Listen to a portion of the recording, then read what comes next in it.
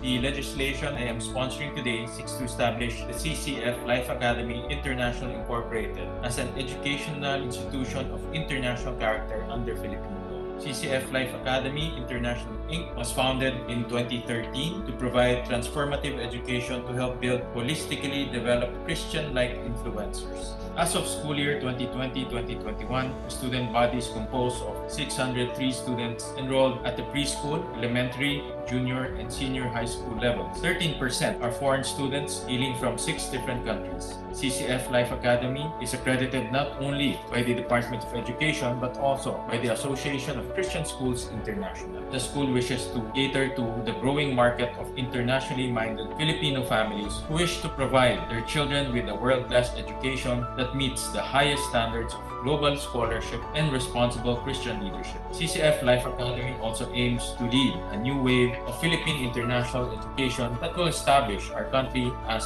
a regional hub for education that will attract foreign students from across the world, similar to Singapore. The school will be able to offer an international baccalaureate or IB degree to its graduates, the gold standard for pre-college international education. Mr. President, I'm a proud product of a Christian school. I can say with certainty that I would not be the man and public servant I am today without my Grace Christian education. As such, I fully support the ideals of Christian academic and leadership excellence espoused by the CCF Life Academy. Moreover, as an advocate of Philippine education reform and excellence, I am supportive of the CCF Life Academy's administration vision to establish the Philippines as a regional education hub. Transforming the Philippines into an international center of excellence for education has potential to substantially benefit our education system, our economy, and our society. I commend the CCF Life Academy International for taking a step forward in achieving this ambitious program of education.